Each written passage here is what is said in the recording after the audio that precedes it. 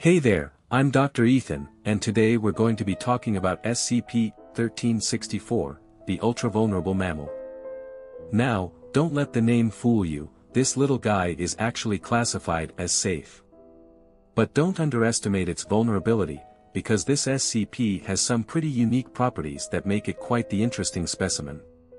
Let's dive in and take a closer look at SCP-1364. Currently, there is no way to ensure the complete safety of Secure Contain Protect 1364. Efforts are underway to develop methods to reduce the harm caused to Secure Contain Protect 1364.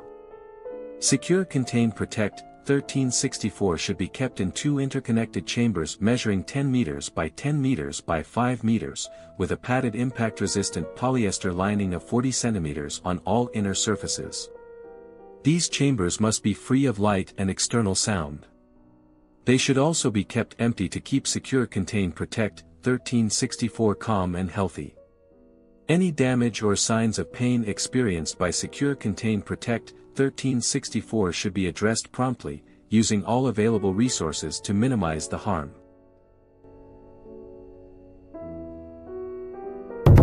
SCP-1364, known as the ultra-vulnerable mammal, exhibits extremely poor endurance and mobility, which are both dependent on its current state.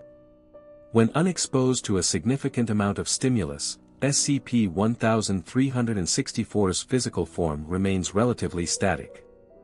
However, with prolonged exposure, the creature grows increasingly vulnerable to even the most negligible of stimuli. It seems to respond normally to a stimulus on the first exposure, but repeated stimuli have exponentially more harmful effects. Although SCP-1364 has a digestive system, it does not seem to require sustenance.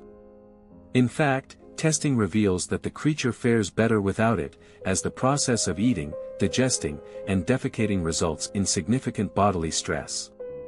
Despite the presence of a digestive system, the cause of SCP-1364's extreme vulnerability has not yet been discovered, as the body shows no specific physical anomalies. When left alone, SCP-1364 appears to heal at a standard rate. The creature was discovered after repeated reports of its disappearing and reappearing beneath floors and inside walls at zoo's nursery prior to containment. Amnestics were administered to witnesses after recovery.